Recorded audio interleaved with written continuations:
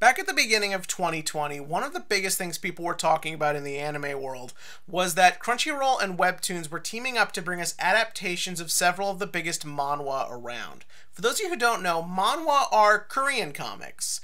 And in a world where intellectual property is anything, being able to get in on a potentially new big thing is freaking huge. But if you were around to see these shows, and if you've just been watching a lot of anime retrospectives like I have lately, you've probably noticed that this experiment didn't go over well for everybody. And I can understand that. Having said that, though, I really liked Tower of God, and I loved God of High School, and would love to give them their own videos, which, might do that next, because, we're already talking about one of them, might as well do the other two. But there is one that there is no defending. There is one that is genuinely one of the most incompetent, idiotic, poorly made anime I think I've ever seen, and no one cared or covered it because they were probably just tired of the whole manhwa thing by the time it came out. But that's why I'm here. I am here to let you know about Noblesse, a show that is so bad and so boring and so dumb that I'm fucking in love with it. I have not stopped thinking about this show since it ended back around the holidays. I genuinely think about this show at least once every couple of days, just dumbfounded by what the fuck happened here. I am in love with this show in a way that I don't know if I've ever been in love with an anime before. And that is why we have to talk about this today, for my own sanity. So let us begin with where Noblesse chooses to begin. Now, normally, when I review an anime, I start off with talking about the premise. I obviously want to give y'all a brief introduction into what the show is, as the show would in, say, its first episode. Because we're talking about Noblesse, we can't do that. Why? Because the first episode of Noblesse does nothing a pilot needs to do. Pilots and first episodes need to give you an idea what the world is like, who the characters are, and what is going on. None of these things are accomplished even remotely. The way this show opens is so mind-bogglingly insane, I thought I was gonna lose it. This show begins with showing a security guard in front of a high school and two characters greeting him and all these girls fondling over him, and then it just cuts to two dudes talking about memories being overwritten. That is the introduction. And, there's nothing sinister being presented here, or anything that would make you think this is for intrigue. This is a straightforward, normal conversation. You are just supposed to assume that you know what's going on, and that it all makes sense, and it doesn't. And the reason for that is because the pilot for this show was made 2 years ago and was not aired in lead up to the broadcast of the actual season.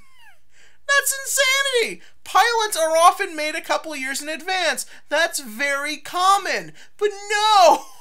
Usually you re-air them around the same time so people know what's going on! They don't do that! And I know that the pilot OVA is currently on Crunchyroll. I don't know if it wasn't at the time and if there was some extenuating circumstance, but I refused to watch it. They presented the show to us like this. This was what they thought the most logical thing to do was. And you know what? If that's what you want, fine. Where does the show go from here? Nowhere! The entire first episode is just based around showing this security guard dude, and he's got weird magic powers or something, and it makes zero sense, and the show just goes along with it. What's the other big thing in this first episode? Well, obviously we gotta spend time with the protagonist, this cool looking vampire dude, and I will say this, he looks neat, I guess. He's very obviously a vampire. Now, look at him. This is clearly a grown man. This looks like a 30-year-old man. So you assume that since the show is set at a school, okay, maybe he's a teacher. If you saw or read the premise, you know that it's about this vampire dude who wakes up in the modern day and wants to kind of get used to normal society. Okay, that's a neat idea. That could be fun. So what's he gonna do? Okay, he's gonna become a teacher so he can learn from the students and try and understand the modern world, right? Wrong! This 30-year-old man is a student! Like, everyone just talks to him like he's a normal teenager. What? Now, many of you will say, well, in anime, characters never look the right age. This is a 10-year-old, according to anime. Here's the thing. Normally, in anime, we kind of try to establish a baseline of what people are supposed to look like. Ash Ketchum is a 10-year-old. So is Misty and May and all these other characters he travels along with. And that's the idea of the universe. Same with giving characters in anime blue hair or giant eyes or huge boobs. All of these things are presented to you in a way that is, these are just the way this universe works. These are the quirks around it. He looks 30!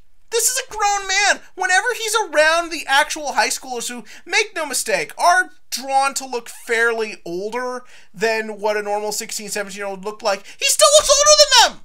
He looks like their father. This is insanity. And then it just gets crazier because then we get these two other vampires who show up to hunt the main one or something, and like, they don't do anything. They trick the manservant sexy dude into letting them stay at his house and go to the school, and they don't realize their hypnotism doesn't work on him, and he just goes along with it. Okay, that's kind of a funny little idea. And like, they don't do anything. They just bond with the main vampire guy's two human friends for several episodes, and then the security guard dude gets kidnapped, and they don't go looking for him. They don't do anything, but it's fine because the security guard guy isn't in danger. He's just like being tied to a chair, and they bring him food, and they're helping him out with something. These bad guys are terrible bad guys. And so then, like, naturally, what you expect happens. The two high schoolers get caught in the middle, and the main vampire guy, Rye, I think his name is going to go save them. So, okay, it's time for some fucking fights. Because this is Production IG. They got money. They got the animators. Hell, they had a great anime airing alongside it that had great Sakuga. So surely the fights in this are going to be awesome, right? Wrong! Every fight in this is the same fight, because the main character is so insanely overpowered, there is nothing to get invested in. He literally just looks at people, and they lose the fight. He has his main power, which I like to call generic red CGI effect, which just, like, beats villains instantly. And that's it. And that's it. The villains are just beaten. They've got all this mumbo-jumbo about conspiracy organizations and weird magic powers and enhanced chemicals. It doesn't mean jack shit. It just ends. It stops. And so they do like one episode that is just the high school friends and all the magic people goofing around. And I actually kind of like that. I was kind of willing to give this show a break. No. What does it then do? It does my least favorite thing in all of fiction. It just has the two conveniently lose their memories. Okay, it's worked into the plot, but it's dumb. For those of you who don't know, because you're new around here, memory erasing is my least favorite thing in all of fiction because essentially everything we just went through with the characters is rendered meaningless. It's never really done for a good reason. It's just to either write characters out or retain the status quo. This is both because these two are not in the next arc. So the next arc is about the vampires. You learn more about where the vampires come from and what do they do, except you fucking don't.